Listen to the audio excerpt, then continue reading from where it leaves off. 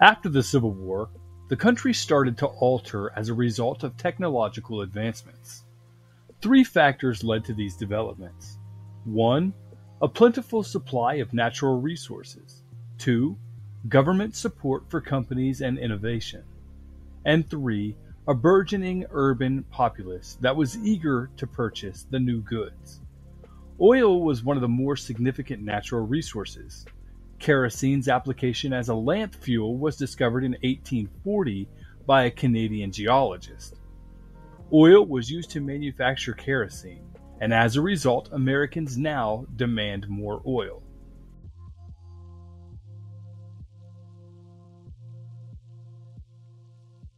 Edwin L. Drake drilled for oil in 1859 using a steam engine. This technological advancement contributed to the beginning of an oil boom in Texas, Kentucky, Ohio, Illinois, and Indiana. In Cleveland and Pittsburgh, businesses started to refine oil, converting it into kerosene. Gasoline is a further byproduct of oil. Gasoline was initially discarded, however, as cars became popular, there was a huge demand for fuel.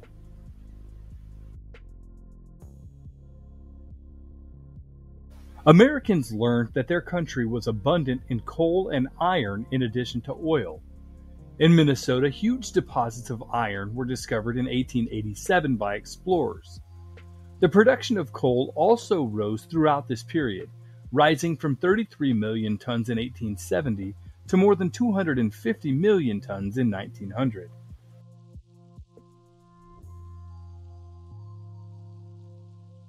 Iron is a sturdy metal, but it is cumbersome and prone to rusting and breaking.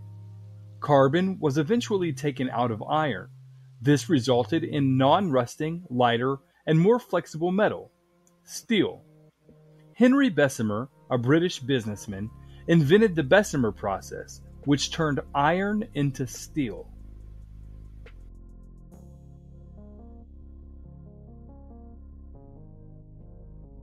Steel was immediately used for a variety of things in America. With thousands of miles of track, the railroads purchased a sizable amount of the new metal. Steel was also employed to enhance agricultural implements like the reaper and the plow. Bridges were built using steel by engineers. The Brooklyn Bridge was among the most amazing bridges. In addition, steel was used to construct skyscrapers like the Chicago Home Insurance Building, formerly known as the Sears Tower.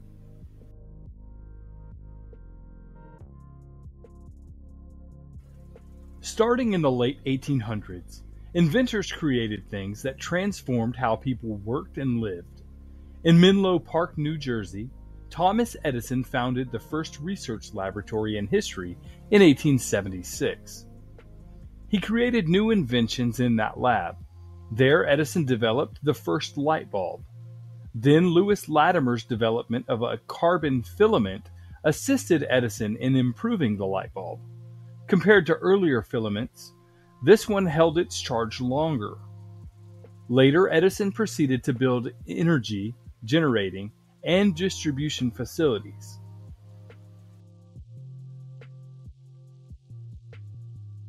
America was altered by the use of electricity.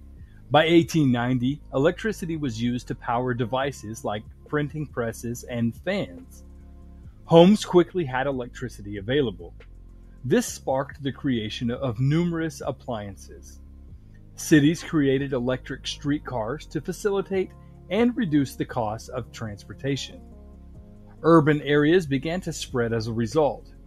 Additionally, electricity allowed companies to be more flexible with the location of their factories. They may set up shop in regions with a lot of people, a lot of natural resources, or with convenient access to rail and water transportation lines. This adaptability promoted industry expansion.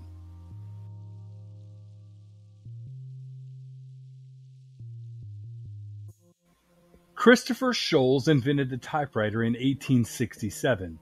The workplace saw significant adjustments as a result. The telephone was created by Thomas Watson and Alexander Graham Bell in 1876, which was nearly 10 years later. Both of these innovations changed how office work was done and helped women get jobs. About 40% of the nation's office workers were women by 1910. Additionally, jobs that were once performed at home, like stitching clothes, are now completed in factories. More garment workers were required since companies were producing such large quantities of garments. These laborers were largely female.